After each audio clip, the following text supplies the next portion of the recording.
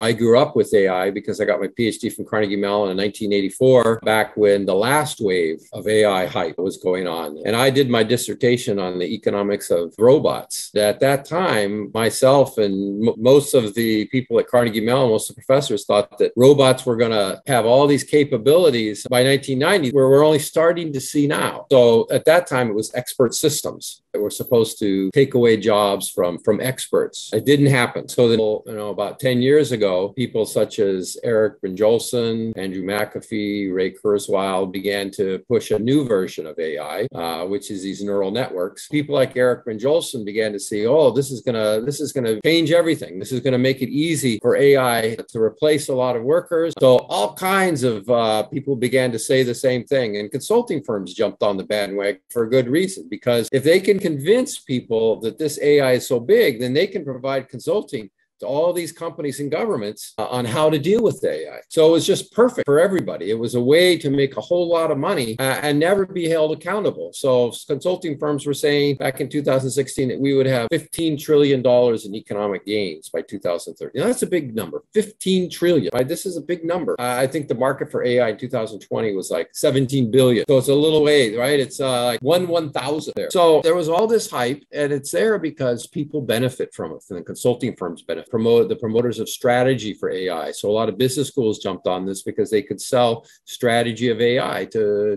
students, right? You need to get students, and what better way to get students than to tell them, here's the future of the world. You learn this and you're going to be the future king. This is a great selling point, but unfortunately, it really hasn't worked out that way. We also had a winner whose name escapes me, who predicted in 2016 that no reason to study radiology because in 5 years, they're all going to be unemployed. We're not going to have any radiologists anymore. And the opposite is that the number of radiologists has increased because we need them, because there's more MRIs and other kinds of imaging being done every year. Andrew Nigg, very famous AI expert, has talked about, and it might work in the laboratory. You've got this database, training data, and it works, and it seems to look good. And then you apply it out in the real world, and it doesn't work because the real world is slightly different than the training data. So there are some success stories in AI, but in most places, it's more about augmenting workers, giving them information they can use to do their job better. So that's where I see AI making the difference. And I think that we'll see that. And it will be slow and gradual. And it will be kind of like in 10 years, people will say, wow, this thing is big. But again, it's a lot of the virtual world. So when we think about a virtual world of e-commerce, where all you're dealing with is data on sales, there's no messy real world like you have in a hospital where the data is not always perfect, or in self-driving vehicles where you have to interpret the physical world. But in the virtual world, yes, I think we'll continue to see AI succeed there. There's hype in every area of technology because in startups, and actually in all parts of life, because this is the way people talk now. People argue now. People aren't very succinct in their arguments. People they advocate a position and they're going to fight for that position.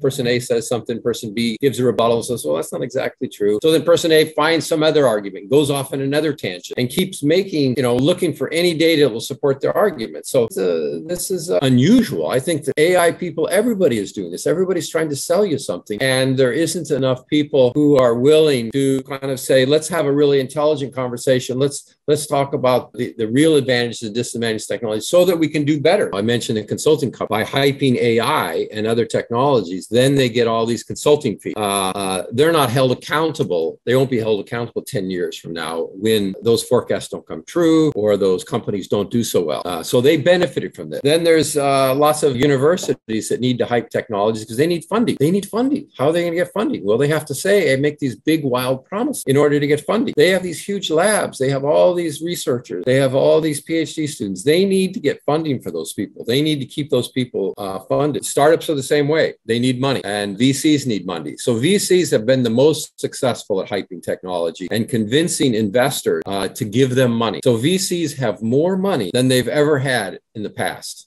far more money than they ever had. And that has caused them to spend that money to fund startups. But when you have so much money, well, you got to spend it. So they have to spend it. And that's how they make money. They don't make money just from companies succeeding. They make money, they get to take a fee. So it's like 2% of all the funding they give out. They get 2% of that. So even if those companies don't succeed, they're still going to make money. So they have this incentive to get money, bring money in, and then give it to startups. So the VCs have an incentive to hype the technology. The startups have an incentive to hype the technology to VCs and straight to investors, right? So these VCs make money on these fees, but where the big money comes in is when companies go public and the VCs are able to transfer all their investment, sell their investments to the public. And the public has done that. What we have are founders of these founders are all billionaires. And yet they haven't done anything close to what Amazon did or Intel did or Microsoft did or all these great companies did 50 years ago, 20 to 50 years ago. It's all because it's easier to hype. The media has changed a lot. So when I was growing up back, a lot of my years were spent in the days of the old media when in America we had 3 dominant television stations. Cable didn't really take off until 1980, and then the internet in 1990. And the other big thing was the newspapers. So it was the newspapers and the big 3 television companies dominated news. So if you wanted to get your news, advertise, you needed to go through them. And they were very concerned about looking mainstream because most of them were focused on a mainstream middle of the market. Well, that's all changed. What the media now, it's all online websites. I mean, there's a few that make money from subscriptions and thus try to be somewhat objective. But many of these websites, they don't get subscriptions. What they do is they make money from advertisers. And not just advertisers who write a sponsored advertisement or some kind of very explicit advertisement. There's something called native advertising, where it has a look and feel of the regular content. $57 billion last year in native advertising. So there's all these articles that you're reading in which the website got money from. So it's not objective because the people kind of think that, well, I don't want to pay for news. They don't pay for news. And right, it's the old saying, you get what you pay for. You don't pay for news, well, then you're going to get all this hype. You're going to get all this advertisement. Scientific American now, every year they publish emerging technology. And they put 3D printing in there, even though it's been around since 1980 in the form of stereolithography and still is only a $15 billion business. It's just endless how people will do these things and sell their soul to the devil. I mean, Scientific American used to be a very reputable magazine, and now it does this stuff. And MIT, here's the top engineering university in the world, and it does these things. So, it's just become easier to do, and so everybody does it. You have to ask, why is somebody writing an article about this startup talking about greatness, and they don't mention they've got $10 billion in cumulative losses? That's going to be hard to overcome. Uber has $25 billion in cumulative losses, which means if Uber has to pay 4% a year for those losses, to cover those losses and interest rate charges, it's going to have to pay $1 billion. Right? So as a reader, you have to think about it. You also have to ask, when people talk about these VR, AR, metaverse, on and on and on, why aren't they telling us what the market size is? See, when I was a young man, back then, everybody talked about market size. If they talk about new technology, they talk about market size because that's relevant, right? This is a key issue, but it doesn't come up. They don't get mentioned. So these very key things get ignored by the media, get ignored by articles. But as an individual, you should be looking for this. You should be looking for these key types of things. You hear about a new technology, and the first thing you should ask, what's going to be the first application? Right? When I was a young man, by 1980, we could see that spreadsheets were. By 1990, there was PowerPoint. You could see these things. You could see that, these things are beneficial. But right now, people don't talk about technology. They talk about always in the future. Oh, it's going to be big. It's going to be big. Yeah, but right now, what's happening? Tell me a success story. So you should always demand a success story. These are things that the media used to do. These are things that people used to ask. Professors used to ask. Students used to ask. People don't ask these questions so much anymore. Don't get caught up in the hype about how much VC funding there is and whether your startups are a unicorn or a decacorn.